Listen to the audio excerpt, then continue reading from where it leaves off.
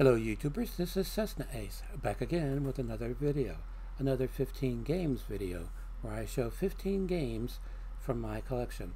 Now I'm currently still concentrating on games for the NES, and I will be for some time. I won't be switching to another system until I've shown all the games that I have for the NES.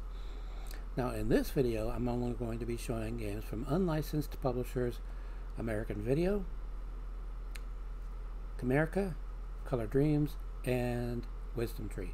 I won't be getting to Tengen. I know most people say Tengen, but I pronounce it Tengen. Releases until the video after this one, and then after that I will be showing the remainder of the games that I have that are in standard Nintendo cartridges. I still have some homebrews and some hacks that I haven't shown that are in standard cartridges. When I get to the standard cartridges, I will be showing those in alphabetical order. Now, first up, Comerica. Now, the thing about Comerica is their releases came in one of two ways.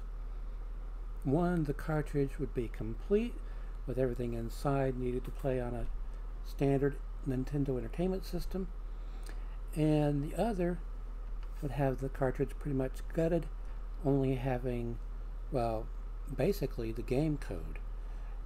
Everything else needed to play in a NES would require the use of the Aladdin Deck Enhancer. Now, I don't have an Aladdin Deck Enhancer, so I don't have any of those cartridges. All of my cartridges have everything inside needed to play them. Now, I'm not going to push in so far that my camera loses focus, plus which none of my Comerica cartridges look all that good. They're complete, they just don't look all that good. They look well worn. I've never seen a Comerica cartridge anywhere out in the wild that had the original box, much less a manual. Now, another feature of Comerica cartridges is this dip switch. Now, it states on that printed label there to try position A first, and only if that doesn't work, try position B. Now, I always use position A. Now, I've read different explanations as to what this whole switch thing is about. Both kind of make sense. One is that you use this in an attempt to bypass the NES lockout chip. If the A position doesn't work, you switch to the B position, because Nintendo did alter that chip, I believe, during the run of the NES. I don't think the Model 2 NES even looked for the lockout chip. I do have a Model 2 in addition to the Model 1s that I have. None of the Model 1s work, but I have a Model 2. The top loader. The other explanation as to what that switch is for is to switch between NTSC compatibility and PAL. Now, as I don't have any PAL equipment, I can't test that theory or that explanation. All of the releases that I have from Comerica were originally designed in the UK by Codemasters, such as this one and the one I just showed you. This is Big Nose the Caveman.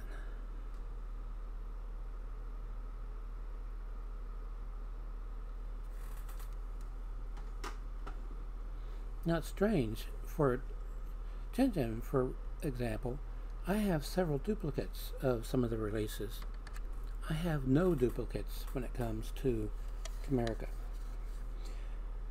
Okay, lately Atari Age has been publishing official licensed ports of the Dizzy games to the Jaguar, the Atari Jaguar.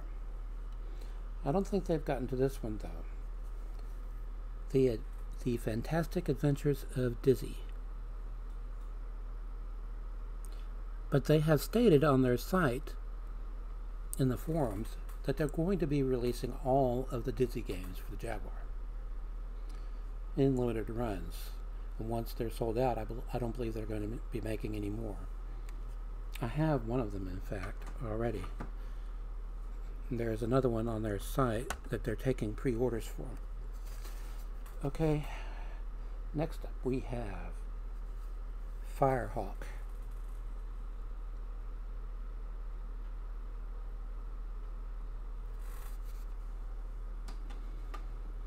Another thing about these Comerica cartridges is they don't stack very well. After about 5, they try to fall over. Micro Machines. Now the US did get more NES releases than any other country, and that was due in large part probably to the fact that there were so many unlicensed publishers. But it seemed like Tengen, aka Atari Games, is the one they went after Nintendo with the most gumption. I believe I have this game for PC. Big box release on floppy disks. I might be thinking of another game, but I don't think so. This is MiG-29 Soviet Fighter.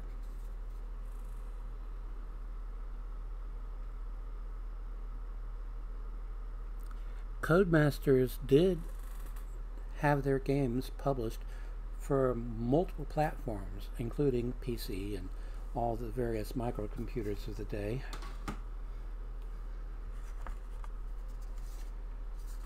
Okay, now, if I'm not mistaken, there were 3 games in the Quattro series. I only have 2 of them. The Quattro cartridges, living up to their name, each have 4 games. This is Quattro Adventure. The games are Boomerang Kid, Super Robin Hood, Treasure Island Dizzy, which has been released for the Jaguar, and Linus Spacehead.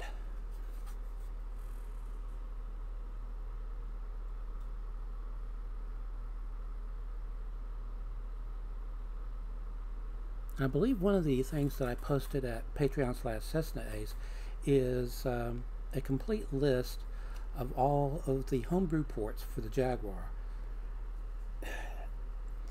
Games that were ported, that is, from the Atari ST computer to the Jaguar. And that list is long. By the way, shout outs to some of my patrons. Bamser, spelled Bamsey, and a big shout out to Daniel, who I don't believe has a channel on YouTube, which is why he's always listed in the description with an asterisk. I mean, the pound sign instead of the at sign. The others do have channels, but Daniel is supporting me with the most money. All right. Quattro Sports. They don't list the title of the games on the label. But one is a baseball game, one is a soccer game, one is a tennis game, and one is a motocross game. I believe the one that I am missing is Quattro Action.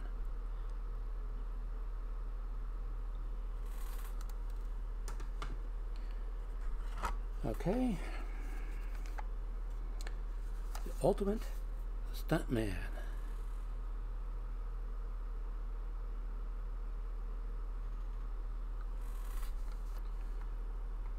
Now, let's see, that should be 9. 1, 2, 3, 4, 5, 6, 7, 8, 9. Moving on to American Video. I don't have any duplicates for these either. I only have 2 releases from them. The first, Dudes with Attitude. They helpfully have an arrow, so you know which way to point the cartridge, and a little red dot that says press here. So if you have the Model 1, insert it that way, and then you grab the red dot and pull it out that way. If you have a top loader, obviously that way, that way.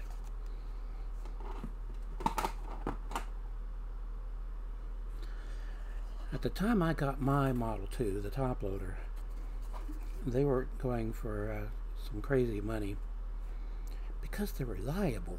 The Model 1 isn't. Okay, this label is in bad shape.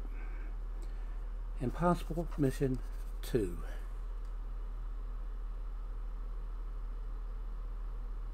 It's just dirty. And everything I've tried to use to clean cartridge labels, I've wound up doing more harm than good, so I've stopped doing that. Okay, that's 10, 11. Switching now to Wisdom Tree. This is, they published religious themed games, and if I'm not mistaken, they're still around, except they release games for PC. The same games, I think. This is Joshua.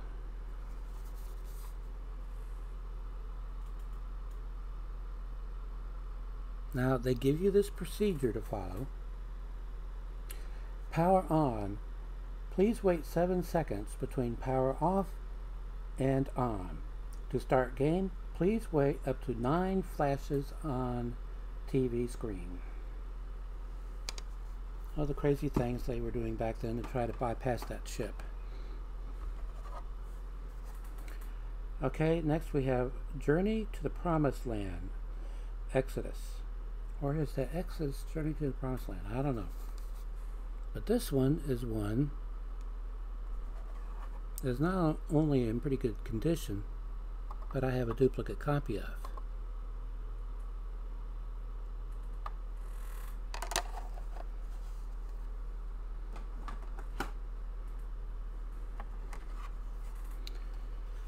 Okay, spiritual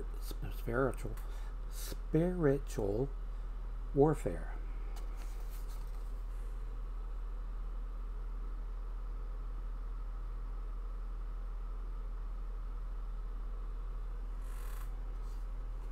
Now, the same company had a different name. And off the top of my head, I can't remember which came first, Wisdom Tree or Color Dreams. This is a Color Dreams release. Master Chew and the Drunkard Hugh.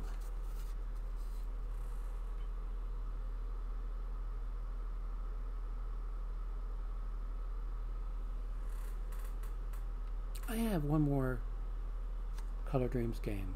Should I go ahead and show it? Because if I don't, it'll throw off my 10-gen video. So this will be 15 plus 1. This is actually a cartridge that I got from the NES dump when they were around. This is a reproduction of an unreleased but completed prototype.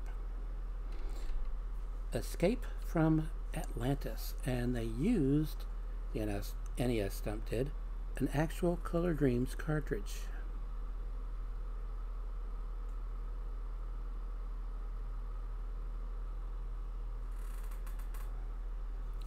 Okay, so 15 plus 1, and I had given thought to recording a third video tonight, but 2 is enough. If you haven't seen the other one that I posted tonight, it was the